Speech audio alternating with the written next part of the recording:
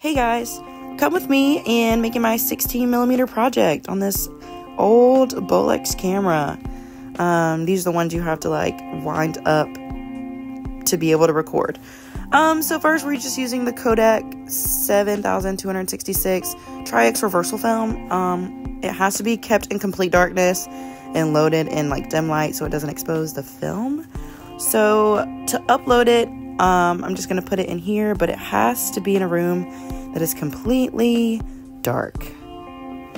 So after you loaded the film, you'll cut your lights back on and you'll just toss this, but after the film is in there and all secured, you're fine, but do not throw this away because you're going to need to put it back once you're finished. So have my camera set up on this tripod because it's very heavy. By the looks of it, it doesn't look heavy, but I promise you it is. So yeah, once I got my camera in the placement that I liked it, I began working on my whiteboard in terms of like mapping out where the frame was on the board.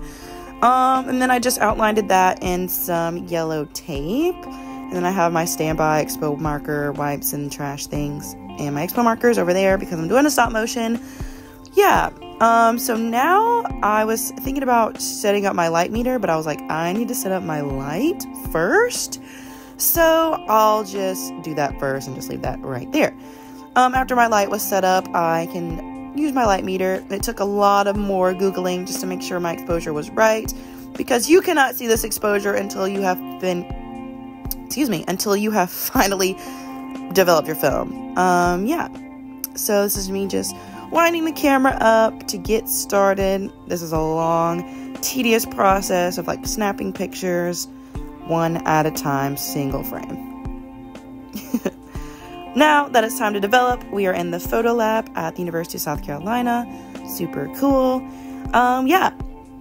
So there's a process. You're going to load your film in the darkroom. You're going to keep a piece to figure out your fix time, like tear it off. You're going to process it, wash it, and dry it. So you're going to just put your film into our light tight tank. But remember, you have to do it in a dark room. Okay, and so now after all the film is in my tank, I can go ahead and start putting the liquid in our containers. But first, the first step is to wash your film. So it's just to get all the like chemicals. Now, depending on the temperature of your room, you can figure out how long you need to develop for, which was 8 minutes. And after I did all this process with the rest of my chemicals, I was ready to go dry my film. All right, and rack.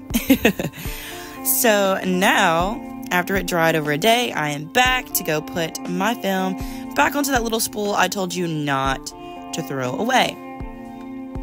It's called a daylight spool.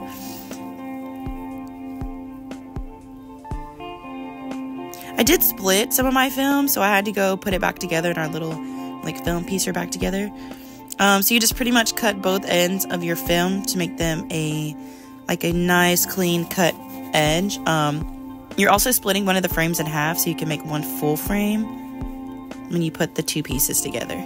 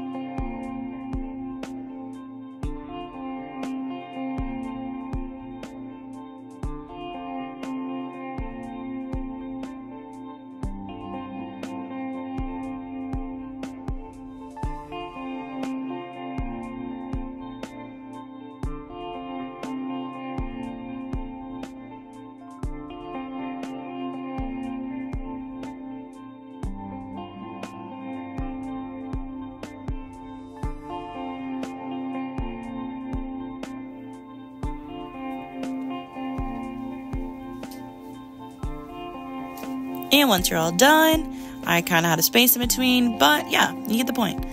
So now it's just a long, tedious process of rolling my film back up onto the daylight spool. Yes, it's a very tedious process because it's 100 feet of film. You see I'm making some progress. Oh my god, it took forever. A little bit more progress.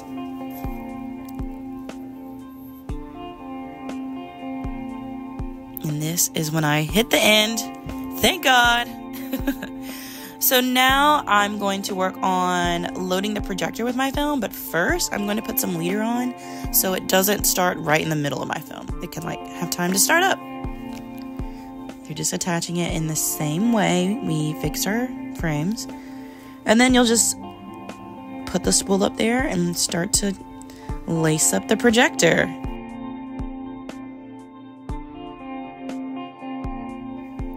In this video right here, I completely laced it up wrong, but you guys get the idea. So to record your footage, we have a little setup. So it projects onto that side and you record onto this side with the certain camera options and settings. So I go ahead and hit record before I start my projector. And then I turn the lights off to get a better quality image. And then I start the projector. This thing gets very hot. Like very hot. So then your image will come up here and you record on the other side showing this. Cute little stop motion. Thank you guys. I'll see you on the next one.